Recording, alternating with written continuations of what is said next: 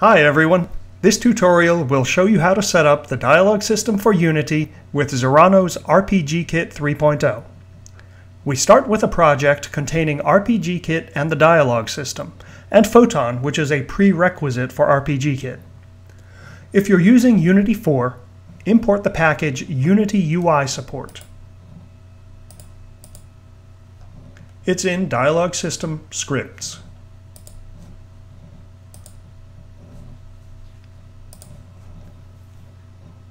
If you're using Unity 5, you don't need to import this because it's already there.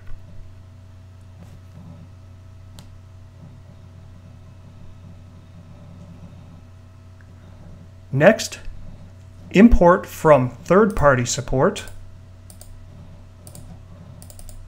iCode support.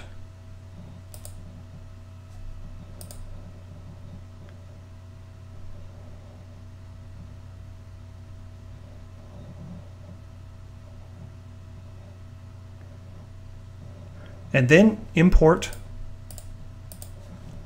RPG-Kit support.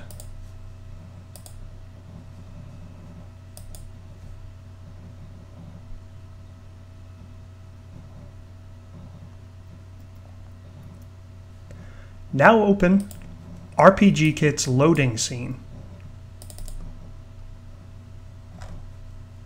And from the Dialog System, Third-Party Support, RPG-Kit Prefabs folder, drag the Dialog Manager prefab into the scene. By default, the prefab points to the example database included with the support package. When you create your dialog database, assign it to the Dialog Manager here. Next, we'll add an NPC that barks. Open the main level,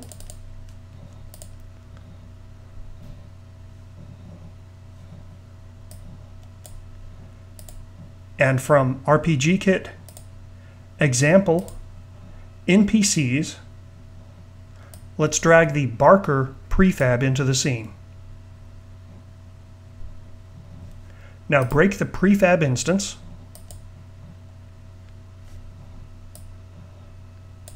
find the iCode behavior, and we'll assign the bark state machine to it, and click Bind to Object.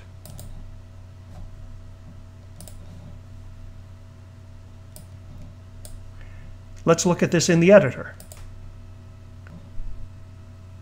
On the bark state, change the conversation to barks, which is the name of a conversation in our example database that contains bark lines. Let's take a moment to see how this state machine works. Most of the time, it's in the idle state. Two conditions cause it to transition to the bark state. If a randomized amount of time has passed, or if the player clicks on the NPC. When the NPC barks, it sets up a new randomized time and returns to the idle state. The dialog system bark action is what actually connects it to the dialog system to show the bark. And the bark is shown using a Unity Bark UI that's on the character. So let's save this and test it out.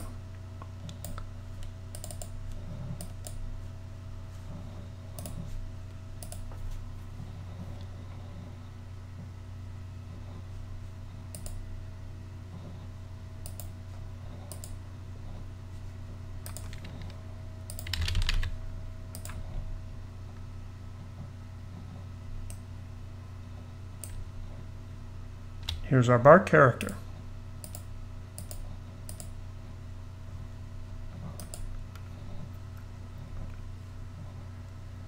Now we're going to add an NPC with a quest to kill a skeleton.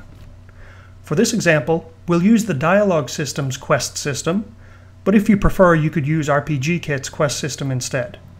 Let's find our dialog database and add a quest named Kill the Skeleton.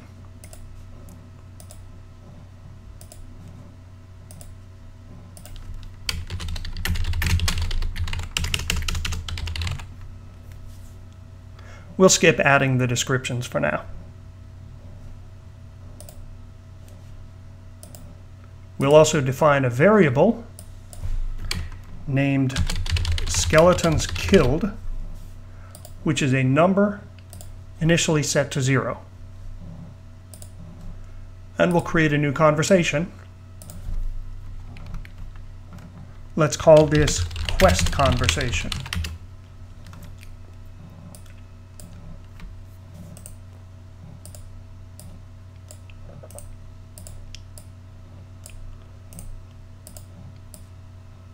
We'll have 3 main branches. The first is if the player hasn't accepted the quest yet.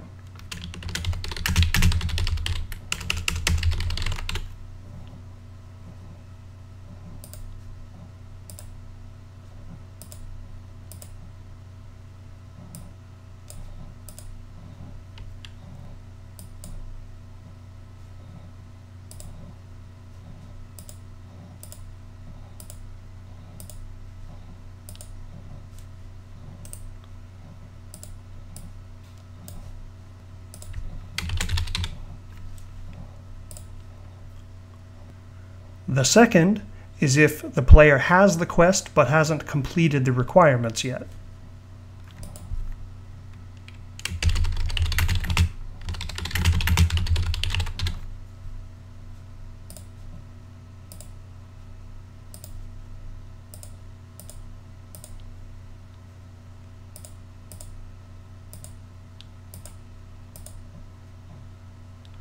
And this is true if the quest is active but the number of skeletons killed is only 0.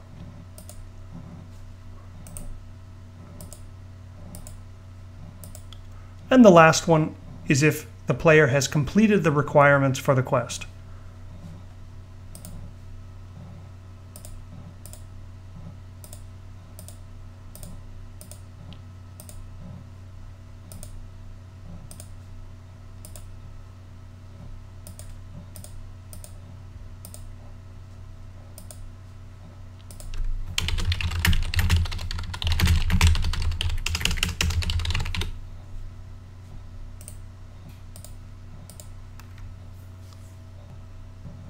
Okay, now let's set this up in the main level.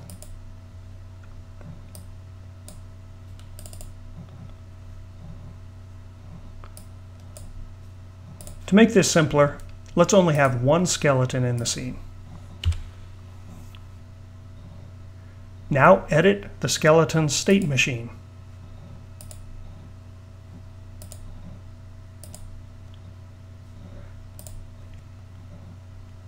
First, we'll add a local variable named skeletons killed. In the dead state, we want to increment the dialog system variable that's also named skeletons killed. To do that, we'll get the value of that variable from the dialog system.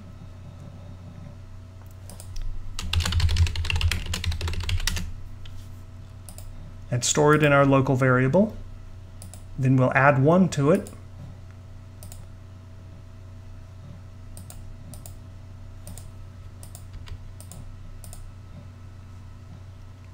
And then we'll store it back in the dialog system.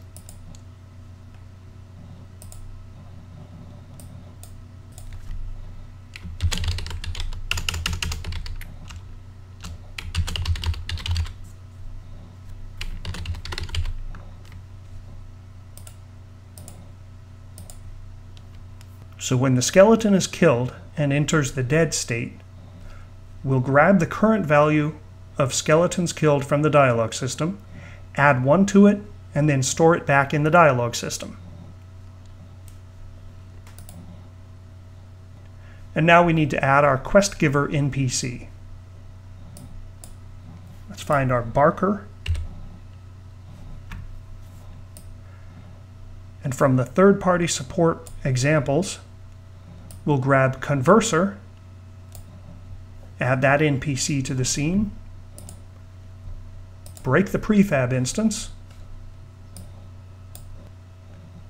and this time we'll assign the conversation state machine to the iCode behavior and bind it. And now let's edit that. Select the start conversation state, and the conversation we wrote is called quest conversation. Let's take a look at how this works. Most of the time, the NPC is in the idle state. It transitions if the player clicks on the NPC to the start conversation state. And then it will loop continuously until either the conversation is over, in which case it goes to the idle state again, or the player has selected Open Shop, which uses a sequencer command to set the Open Shop variable to tell it to go to the shop state. So let's try this out.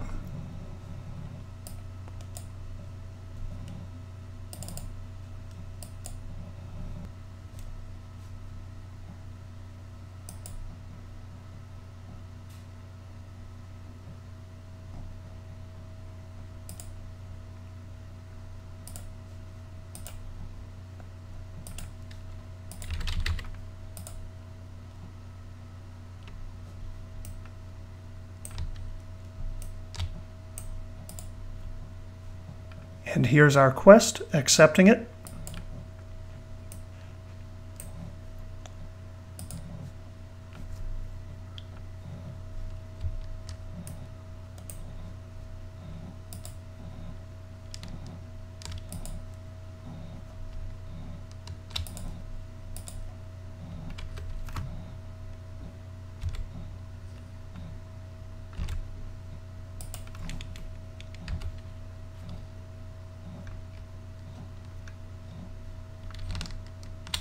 And we'll go back.